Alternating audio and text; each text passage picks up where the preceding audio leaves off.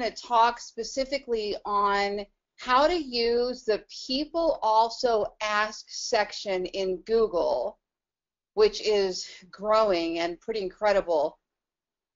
And we're going to talk about how we can use those topics to create content around. I'm always showing you guys my favorite tool, SEMrush, which is a paid tool, and I love it for so many reasons. But I also want to show you some free ways to do things as well when you're just getting started. For those of you that don't know, when I got into real estate, I was completely broke, just broke. I mean, broke, eating top ramen every night, and all I had was a computer, and so I got really busy. Hold on, oh, I know, yeah, I was still on. I just hadn't moved the screen yet. Thank you, Reagan. I'm not showing you guys anything just yet. Okay, so anyway, so I just got busy using free things and then earned my way up to the paid stuff. So I like to go back to free whenever possible and show you guys the same thing. I'm drinking lots of water today. It's going to be like, I don't know, 118 in Vegas or something. So air conditioners on high, drinking lots of water. Okay, so on these Tech Tuesdays now, what I also want to do is if you guys have any specific questions, this is your opportunity to talk to me directly, to ask questions directly, to be coached directly. Big opportunity there as part of this, and especially because we're working in such smaller groups. Most of the larger portion of our attendees on Tech Tuesdays watch everything back on playback. So when we're live, it's nice to be able to have that interaction. So you guys can always ask my opinion or let me know. But once I get started into a lesson, then it's going to be a little bit more challenging. So I'm not going to go through the Ballen method start to finish again. We've already done that now twice. Instead, I'm going to kind of bounce around and show you guys, you know, here's what worked for me this week, and here's where this last closing came from, and here's what's happening new on the search engines today. And of course, I'll be adding anything that's an official lesson. I'll be adding to the Ballen method as well, so you can go back into there and break that, you know, break it down and see it in screenshots and videos and stuff like that. Okay. So feel free to engage with me here. Okay. So people also ask section. Let me show you some things here. Let's look at Google, and we're going to type in a question.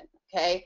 So somebody give me an example of a question that somebody might ask related to real estate when they're on Google. It's got to be a question, and maybe something that they would ask their real estate agent, something they would type into Google maybe when they're just getting started with their home buying or home selling process. Listings are so much harder to get on the web, so we got to be creating a lot of content for it. Okay. Do I have to pay closing costs? So let's do it this way. Let's do, all right, so when buying a home or selling a home, let's find out. Let's see. I'm going to type it in just like Reagan said. Do I have to pay closing costs when buying a house? Perfect. That's what I was looking for. Okay. Now, what I love is you guys just gave me a real deal example that we can build on. Okay. One of my top lead generating blog posts is how much are closing costs when buying a house in Nevada. And the other one is how much are closing costs when selling a home in Nevada. Man, I closed a great listing this year, one of my best listing commissions ever off of that blog post. And it just made everything worth it. It just that one, I mean, I've had more, but gosh, it just felt so good that I spent the time to write that one blog post or that one commission. Well paid for my time writing that blog post. Okay. So let's build off this question, okay? So here's the first thing that you can do. First, have any of you guys written this blog post yet? Closing costs when buying a home?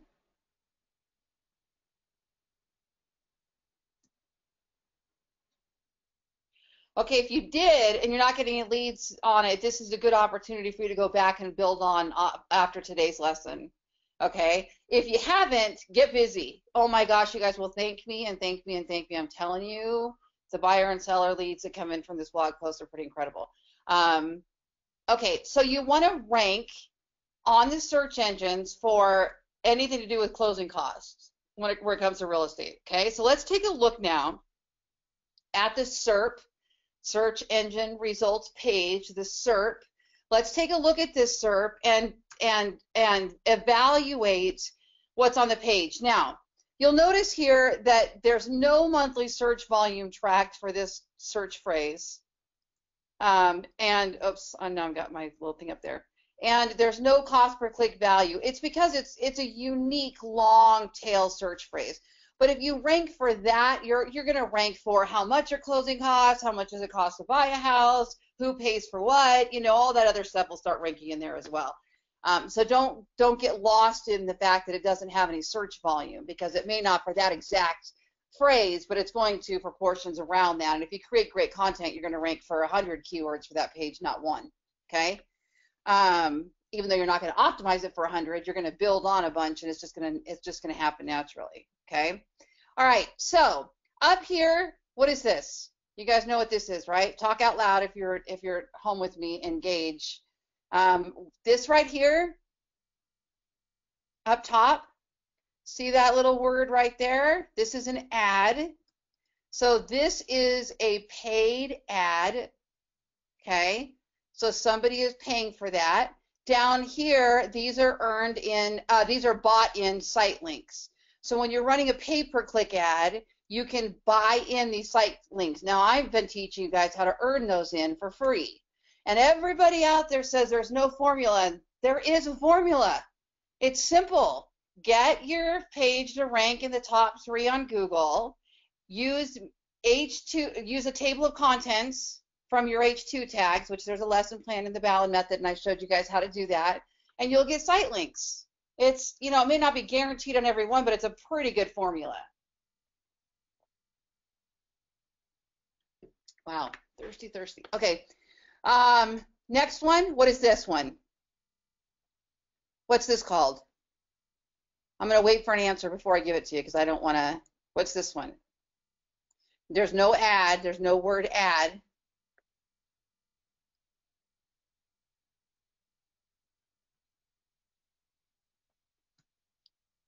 Okay, so if you click on this, when you see these, if you click on these little about this result, it'll tell you. So Reagan was right. John was right. It is a featured snippet, and I have showed you guys how to earn that. So since it's a featured rich snippet, what position is this on the SERP? I didn't know I was going to quiz you guys today. I'm just checking to see how y'all are coming along after all. Yes, Tim got it. Right on the money. It's not the #1 position.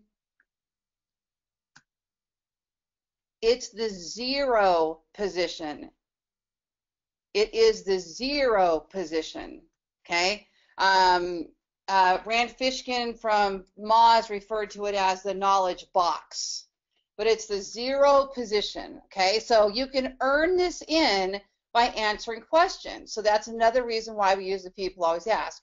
Now look what happens right here. People also ask. Have you guys played with this yet? It's incredible.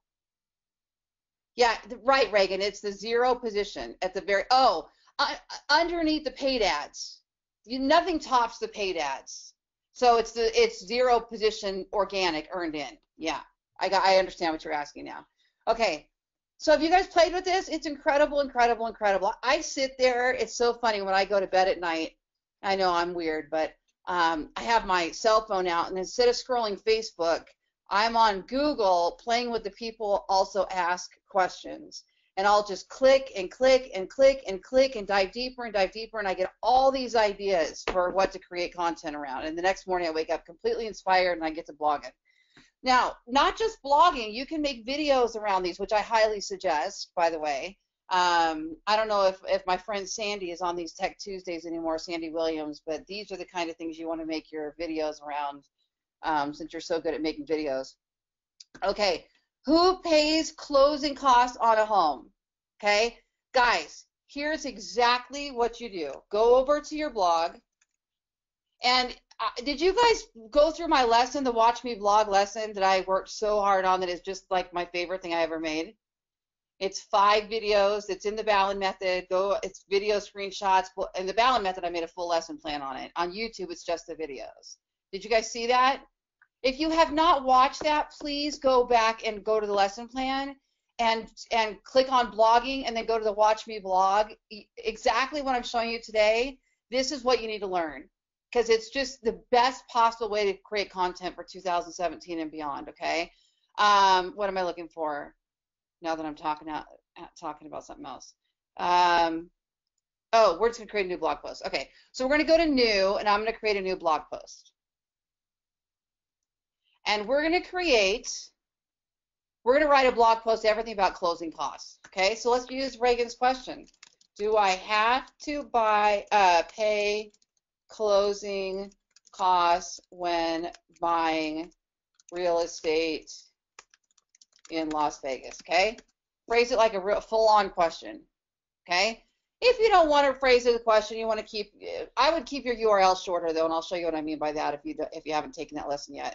See here where it creates an automatic URL, shorten that and change that to closing, maybe if this is for buyer closing costs, like 3 words. You don't need the full question in that URL, okay? But here it'll fit, so you're fine. And when you scroll down for your optimization, if it does not fit, if you're using Yoast or Schema and you have any of these kind of tools, you got to make sure it doesn't cut it off. Make sure it keeps that it's all in there, okay? Otherwise, you can keep this title the same, but then you want to make sure that you change this and shorten it so that it fits in the box. You guys following me? Okay. For some of you guys, that stuff's basic. For some of you, you're just getting started. There's lesson plans in the Ballen method on all of that. Okay.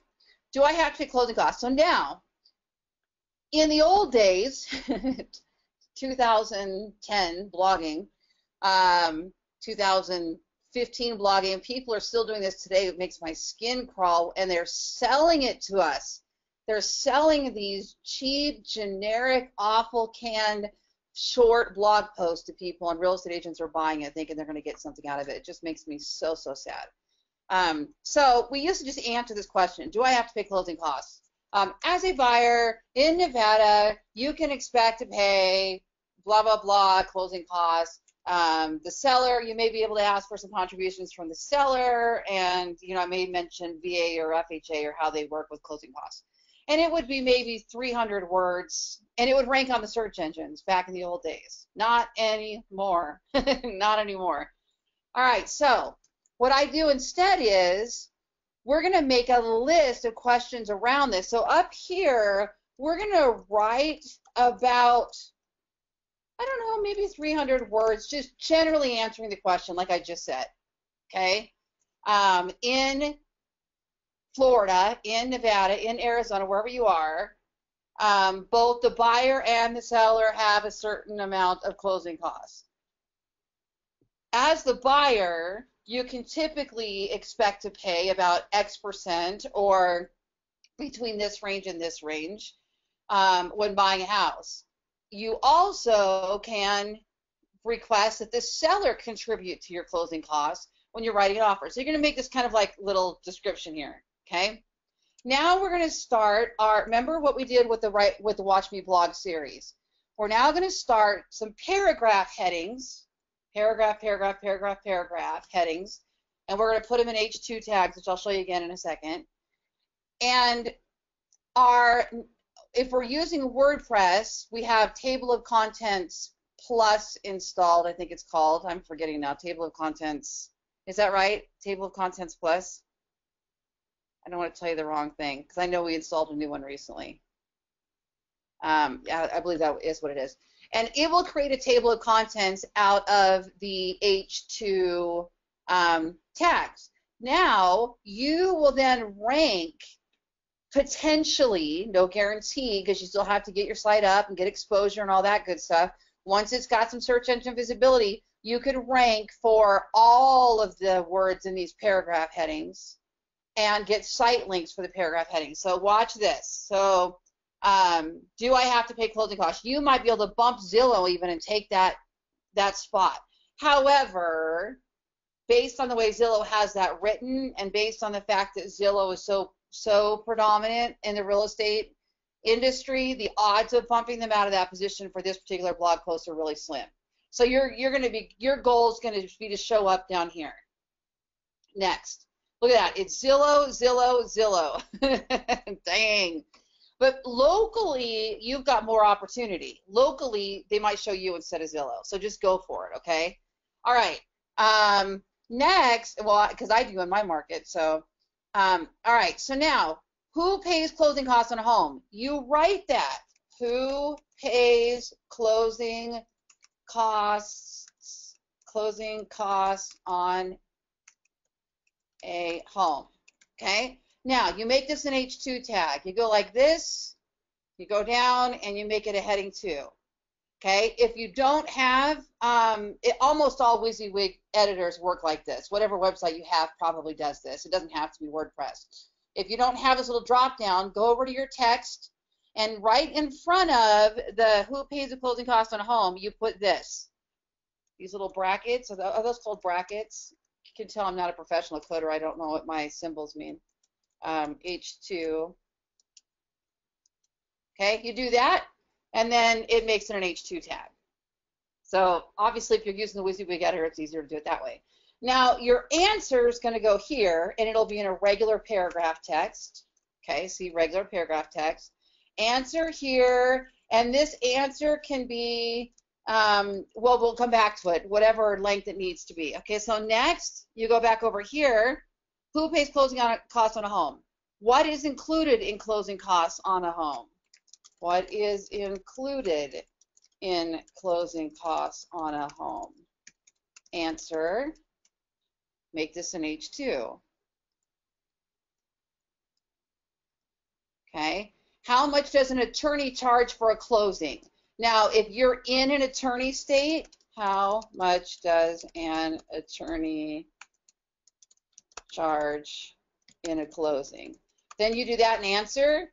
If you're not in an attorney state, you're going to say something like, how much does escrow charge in a closing? Okay. And how you word these guys, it doesn't matter. It doesn't need to be exact to that question. Google's smarter than that now. So don't worry about those exact matches. Okay, these are just to give you ideas on how to create this blog post. Okay, so now watch this. Now we're going to click on this top question. Who pays closing costs on a home? Okay, now do you see who has the answer? Zillow. So you also now have the opportunity to not only earn the knowledge box, the 0 position, you also have the ability to earn the people also ask. And if you notice, each one of these has a link to that person's website. Okay? Now remember, generally speaking, you've got to rank in the number 1, 2, or 3 position to earn any of these. I don't think I have site links or snippets for anything that ranks below a 3 position on Google. Okay? And now, take a look. We got new questions. Okay? Now we've got things related to sellers, but here's one, settlement fees. Now, for some reason, I would not have thought to put that into my, I guess because I'm not out there doing real estate every day like you, like most real estate agents are. I have a team and I don't deal with that side of it, but I get to spend all day in lead gen, which is fantastic. Settlement fees, I hadn't thought about that. So what is included in settlement fees? That can be a question. What is included? Whatever makes sense to you, because you have to write the answer, right? Settlement fees. Oh, I forgot to turn on. Okay.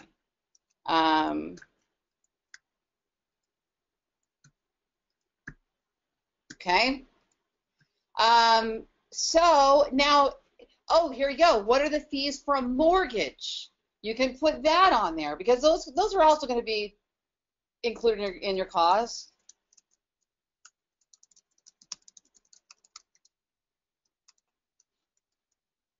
Okay. You guys getting the idea of what I'm doing here? Is this making sense? And then each one of these questions, if you click on it, you'll get more questions related to that question. Okay? So you'll notice 2 new questions just appeared. What is the lender's coverage premium? Are closing costs and settlement charges the same thing? Oh, genius question. Now I just gave myself homework. Darn it. I already ranked on top, right? Rank for mine, but now I want to make it better, you know.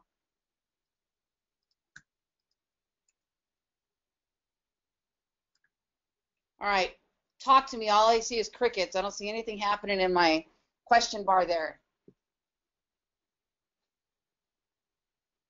Just want to make sure that you guys are following this because it's so valuable. Oh, it doesn't matter. I spelled mortgage wrong. I'm not posting this. This is just an example.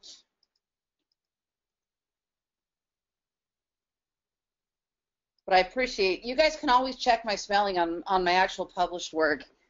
But we're not going to publish this one. This is just for ideas. Okay.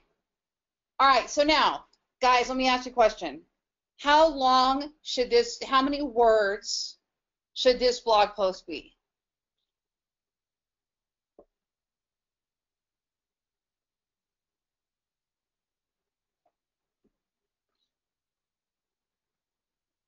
Oh, the total blog post, how many words?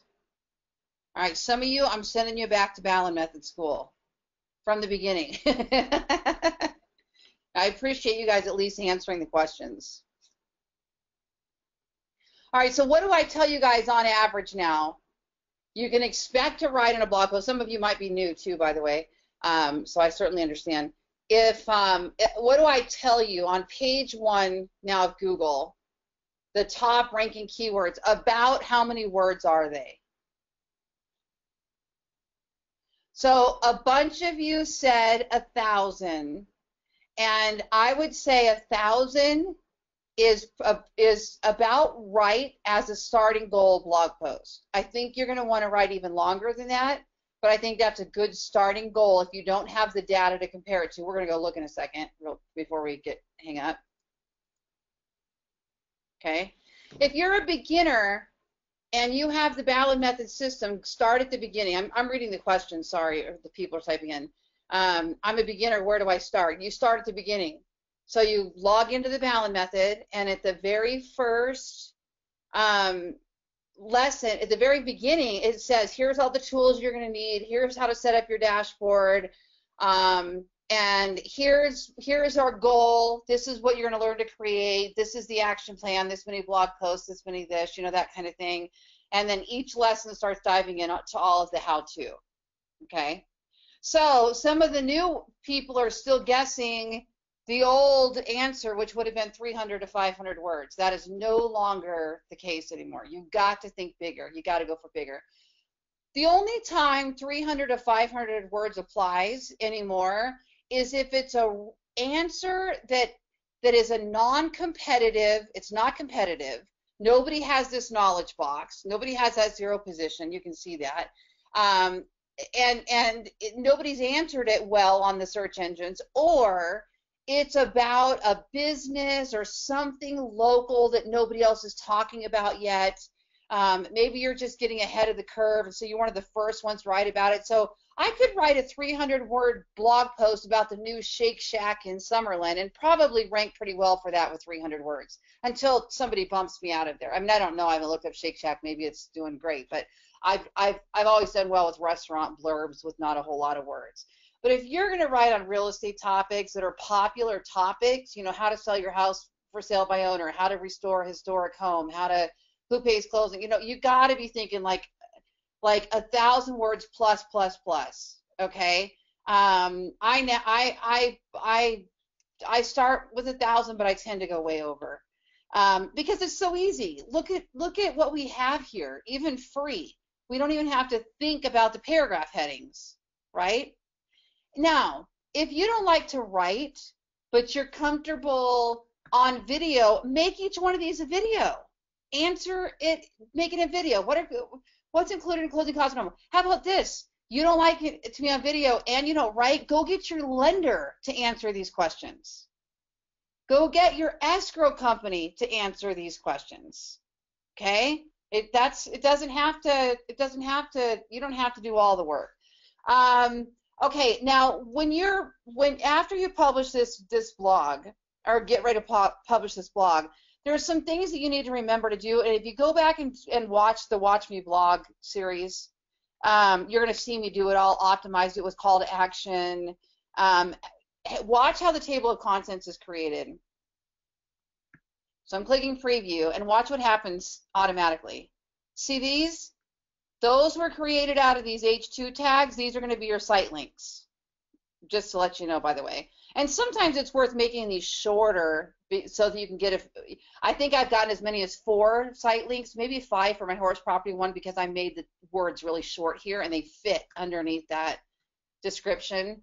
But the calls to action is going to be, you're going to insert an IDX carousel in here, or see the most recent listings in Las Vegas, click here, or get a free consultation about buying a home in Las Vegas. You know, you're going to put, those are your kind of call to actions you're going to include. This one's for a buyer. On the seller one, you're putting, find out how much your home might sell for in today's market, and you're offering a home value estimate, or you're offering call or text me to sell your house, or subscribe here for the monthly real estate market report. Those are going to be your call to actions on your buyer side or on your seller side. Okay.